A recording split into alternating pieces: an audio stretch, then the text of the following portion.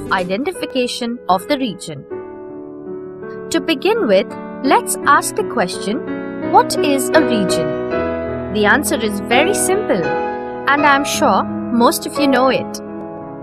A small portion of a vast land is called a region. But at the same time, it is not as simple as it looks, because neither there is any limit to how vast an area can be, nor to how small a part can be. However, what makes a region most significant are the common characteristics of that region. In geography, the concept of a region is very important. A particular region focuses on a particular area of the earth. A region studies the physical as well as the human aspect, which interact with each other and work in unity. These factors provide relative homogeneity, which becomes the foundation of regional approach. Let us brush up on these factors of a region. A. Physical factors. These factors are relatively static as compared to the other factors. Physical factors are fundamental for regional planning and development. B. Human aspect. Man is the driving force to develop the region. Due to his vision and hard work, we can make sure that the region will be well developed. Now, since we know what a region is, let us learn about regionalization. The process of dividing an area into smaller segments is called regionalization. Like we have the division of a nation into states and states into districts. Why is regionalization so essential? It is essential because the region is a base for economic development and very important in many historical, political, economical, and sociological analysis. Regions are demarcated in such a way that there is very little variation, but at the same time, each region is extremely different from the other. The basis for regionalization is very different, therefore, different regions may be delimited according to the criteria that is used. Now, let us look at some of the features that a region may have. Number 1. A region is a specific area.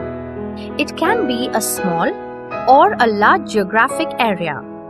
To solve various problems, it is best to have small regions. Number 2. It can be a mountainous or a plain area. Number 3. It can also be an urban or a rural area. Number 4. Regions may be nodal, distinct by the association of activity of some central place, like a town and its hinterland. Number 5. It may also be the homogeneous distribution of some phenomena within it, like coniferous forests, tropical forests, etc. Now let's learn about the core areas of a region. Each region has one or more core areas. The geographical pattern of each core area is excellently developed. The uniqueness around these core areas become less apparent. However, they never lose regional characteristics. Another important question that comes to our mind is, on what basis are regions identified? The factors on which regions are identified are: Number 1. On the basis of common characteristics, contiguity, personality and similarity. For example, mountainous regions, climatic regions, forest regions, administrative regions, etc. Number 2. It can also be identified on the basis of one or multiple factors, like economic regions are based on economic factors like industries, transportation, levels of development, etc. Number 3. Agricultural regions are formed according to crops, crop combination, etc.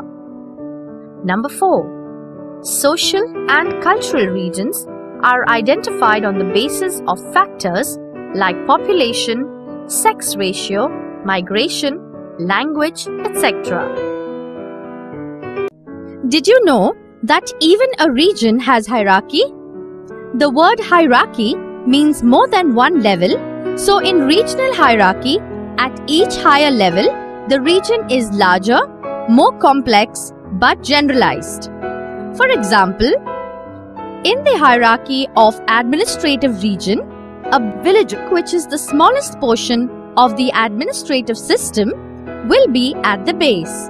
It will be followed by a block, then the taluka, then the district, then the state, followed by the country, and finally the continent will be at the peak, since it is the largest and most complex of all. Let us learn about physical regions.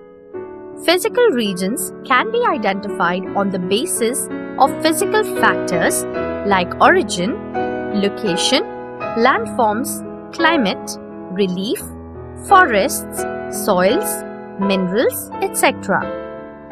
Physical regions are divided by natural boundaries like rivers, mountains, hill ranges, etc. Boundaries for these regions are drawn roughly on maps because these boundaries are mostly in the form of transitional zones. Besides physical regions, we also have political and administrative regions, which have well demarcated boundaries and are shown accurately on the map.